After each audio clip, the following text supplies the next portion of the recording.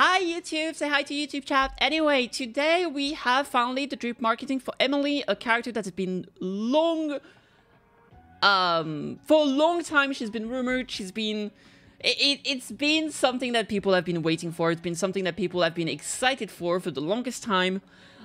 We were expecting her to come out like 4 patches ago, and she is finally coming out in 4.8, and we just got the drip marketing for her. So there she is, Emilie, 1,000 cents traced, a renowned perfumer. When it comes to fragrances, sensitivity varies from person to person, but the preferences tend to be similar. Few in the world are amenable to every kind of odor. Fresh, floral, fruity, such are the scents of Emilie's perfumes, meticulously crafted, exquisitely presented, dazzlingly displayed on the shelves of Fontaine's Quartier Lyonnais. Dated, decayed, decrepit. Such are the traces erased by our touch, everything made as good as new. If you've never before heard of a forensic cleaner, you might at first struggle to imagine what such a profession entails. She's a forensic cleaner? But if you're lucky enough to become acquainted with Emilie, feel free to ask her a question or two. She's both an excellent listener and exemplary respondent, so you'll no doubt receive a satisfactory answer. Wait, she's actually a forensic cleaner? Is she? Maybe she does both. Like maybe she's a perfumer by day and a forensic cleaner by night. That's great. Wait, what? Yeah, I thought she would just be like Chiori, but for perfumes.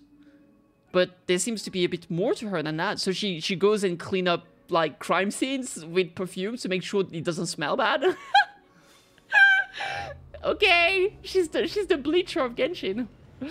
And this is her design.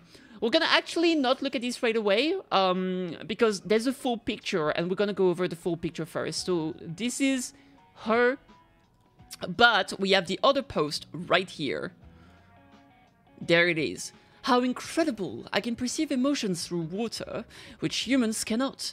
Yet they are capable of using it to regulate their mood, and they accomplish this with a fragrance in liquid form. I see. I believe I have a better understanding of this concept now. Nouvellette.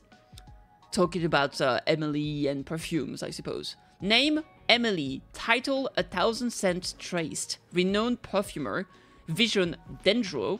Constellation, Pomum de Ambra. Naruhodo. So, she's a Dendro character. A lot of people have been expecting her to be a polearm user, as well as a burn, like the burning, so like Dendro plus Pyro for the burning reaction, enhancer. So we'll see exactly how that ends up being. But here is her design, and you can see that she's quite lovely. I was not necessarily expecting that kind of design. I was expecting something a bit, I don't know. I actually don't know what I was expecting. But she's looking pretty good, I would say. I don't know what you guys think. But I would say, like, I really like the blonde into pink. It actually kind of reminds me of, what's that name? The girl in, My Dress Up Darling, I guess, I would say. The glasses, I don't know if I like the glasses. It's like it doesn't have the top of the rim.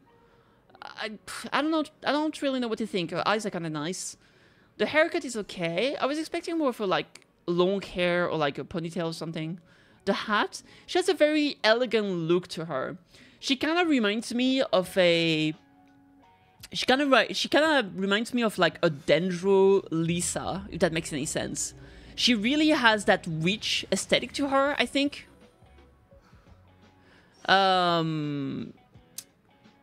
So yeah, I kind of like that. I wonder if she has any connection to the Hexen Circle, right?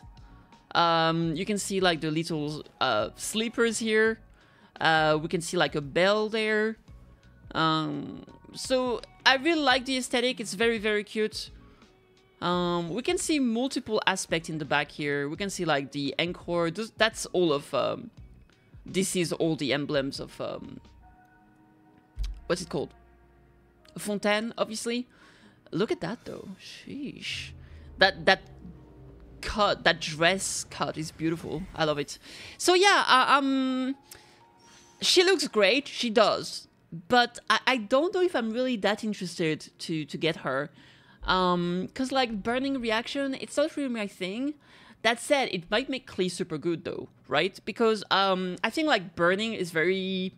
this is definitely not something you want to play with, like, melee characters. So, like, I feel like burning reaction with, like, Huta or Alekino is really, really bad, especially with Alekino because she's so squishy.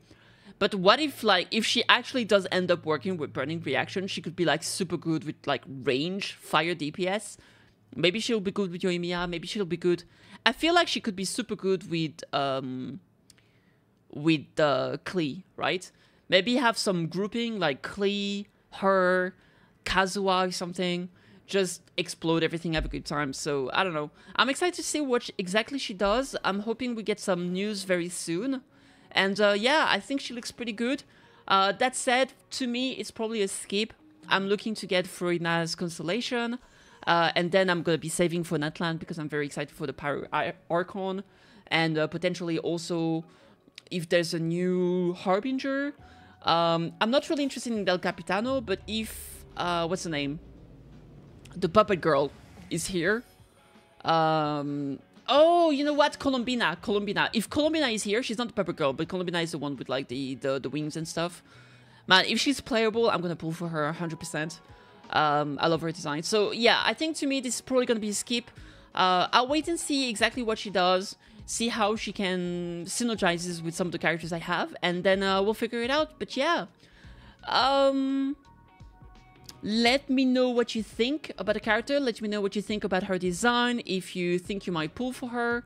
And yeah, just leave a comment, like, subscribe if you enjoyed this video, and I'll see you next time. Bye, YouTube. Bye.